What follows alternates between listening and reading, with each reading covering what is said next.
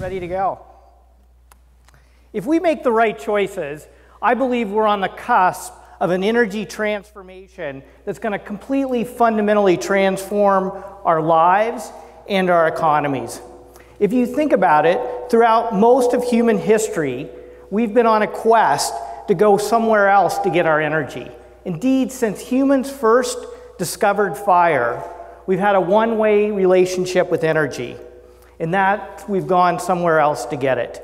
So whether it's gathering firewood, or shoveling coal, or hooking up an electrical wire to our homes, the energy that we have consumed to heat our food and move our water and to heat our homes has come from somewhere else. And if you think about it, over the last 70 years, the places we've gotten our energy have become more complicated, more centralized, and made us more vulnerable. And I think most of us felt that vulnerability on August 14, 2003, when we had the blackout. And so we've developed power lines and constructed power plants to essentially bring energy to our homes and suck money out of those homes. As a matter of fact, energy is so concentrated in Ontario now, we get all of our electricity, or actually 50% of our electricity, from 3 nuclear plants. And now it's not just limited to our homes, it also includes our entire transportation systems. So now we live in a world where we look harder and we dig deeper for energy. We spend billions on pipelines to transport it all over North America, to power our cars, to power our homes, and to fuel our economy. And even though with all the environmental and health problems and the concerns around the impending climate crisis, we can't seem to break our addiction to it. But I'm going to ask you all tonight to take a moment to join me in a leap of faith and reimagine our energy systems in our houses. This is a duplex that was built in Ottawa, and it's Canada's first certified passive house. The annual heating bill for this house is less than $400. So if you combine a passive house that is designed to keep the heat in the winter and the heat out in the summer with solar panels that produce electricity, we're now on the verge of turning the energy equation upside down. And then if we begin to heat water with sunlight, as one of my favorite local pubs does, then we completely turn the energy equation upside down.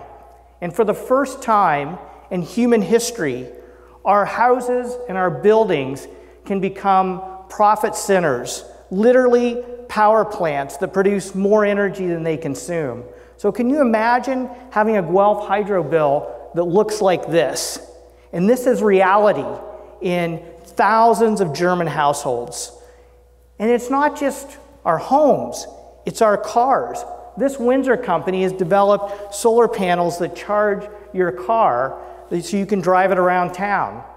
Imagine having your car plugged in overnight where you're literally filling it up with cheap wind power that maximizes production at night, and then spending the daytime selling that into the grid at a profit during peak demand, literally turning our biggest money pit, our cars, into a profit center.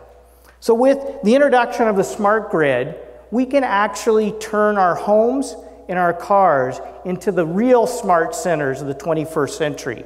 Places where people, not corporations, generate profits from producing energy. And folks, this isn't science fiction. It's actually happening in over 100 German communities that today produce more renewable energy than they consume. And this energy transformation is transforming Germany's economy. We create 7.5 times more jobs by investing in green energy than we do in the oil and gas sector. And we create even more jobs by investing in energy efficient building retrofits and public transit than we do in yesterday's economy. So the local energy revolution is a game changer, but it's also a difficult game changer because there are so many vested interests that want to prevent it from happening.